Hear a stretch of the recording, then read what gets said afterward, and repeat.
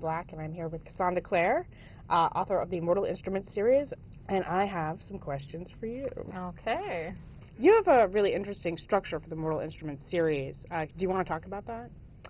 I modeled the structure of the trilogy a little bit on in Dante's Inferno, Virgil's descent into and return from the underworld, which is sort of part of the classic Campbellian hero's journey. The hero must always descend into hell and return. So the first book is structured on the theme of descent, of descending into an unknown world, into shadow, into darkness, into a place that you're unfamiliar with. The second book is structured on hell, on being in the Inferno, the transformative period, the transformative experience of hell and the fires of hell, and all of the epigraphs in the second book have to do with hell. And the third book is the ascent from the underworld, the end of the experience, the coming back changed. So all of the epigraphs in that book have to do with heaven or with ascending. So speaking about structure, one of the things that I've heard of you talk about before is how much you like to set up love triangles, and why you like them. And I was wondering if you would talk a little bit about that. I know we've had this conversation many times, and I always enjoy hearing your take on it. I know not everybody loves the love triangle as much as I do, but I truly do. I mean, she doesn't like them.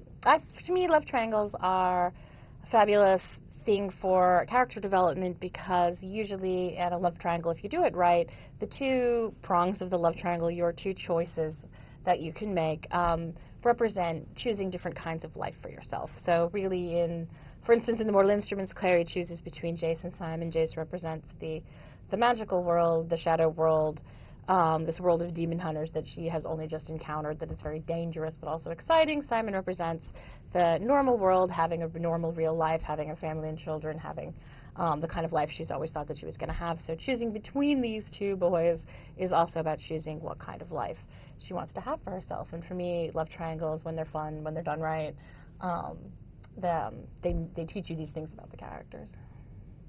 So in the Mortal Instruments, you had a lot of characters, and you had Clara, you had Jace, you had Simon, you had sort of your main characters, but a lot of people came on and off the scene throughout the series. Are there any characters that you wish you had a little bit more time with?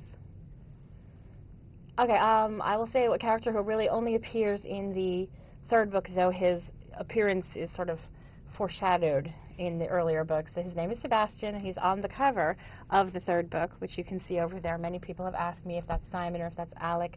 It's neither of them. It's Sebastian. This is the first book in which he makes an appearance, but I gather that my cover designer felt that his appearance was spectacular enough to warrant the cover, so I was pleased about that. He is also a shadow hunter. He comes from Idris, which is the shadow hunter's home country, and he is someone that Clary meets when she travels there, who helps her with her quest to find something that will save her mother. And since I only got to write about him in this third book, I kind of was sad that I didn't get to spend a little bit more time with him, because he was a lot of fun for me. He's very different than the other characters. All right, I have a final question for you, and this is asked in complete sincerity. Is it true that you collect the tears of your readers?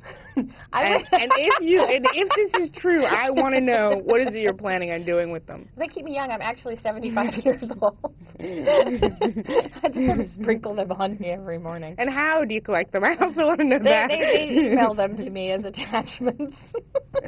I don't enjoy the pain of readers, even though I many times get many emails from readers that are like, "Why are you torturing us with this, romance with Clary and Jace, for these other unanswered questions? Why won't you, tell me the ending?" I never tell the ending. I do believe that the best way to experience the resolution of a plot line or a question is to read it. It's not as much fun if somebody just tells you what happens. I don't enjoy the suffering of my readers, but I have always been a reader who, reads books, gets extremely invested in them, suffers when bad things happen to the characters, but I feel that also compounds my enjoyment when the book is resolved in a satisfactory way. Without the pain, you don't get the happiness. And so I hope when people finish City of Glass that they will feel that their suffering was worth it. If not, you can mail your letters of complaint to Holly, and she'll pass them on to me. Just remember, at a later date. You can turn to the last page first. No, that's the path of evil. Well, thank you, Cassandra Clare. Thank you, Holly Black.